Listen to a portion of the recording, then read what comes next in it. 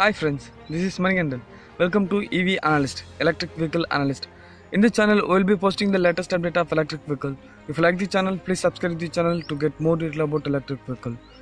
Today we are going to talk about a Kinetic Luna electric moped. Yes, the Kinetic group has entered into the EV industry with its new subsidiary called Kinetic Green. This company has manufactured 3 electric wheelers and electric rickshaws, etc. In the electric 3-wheeler segment, the company is leading till now. The company also wants to enter into the electric 2-wheeler segment. So the company is planning to make electric Luna. The Kinetic Luna is a very famous brand of Kinetic group. So it was very famous in the middle of 90s and 80s.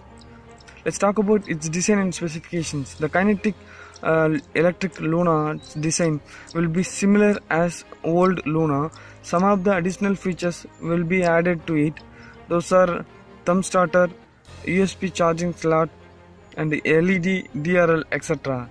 It is expected to be a low speed vehicle, and the good thing is that it doesn't need any registrations or a license to drive the vehicle.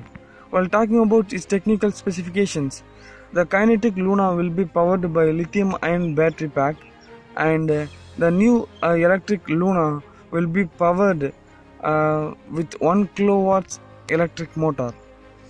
Let's talk about its speed and range. The electric scooter, the top speed of the electric scooter will be 25 km per hour, and the range of this electric Luna will be 70 to 80 kilometers on a single full charge.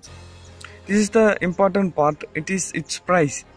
It is said that the price of electric Luna will be under 50,000 rupees only.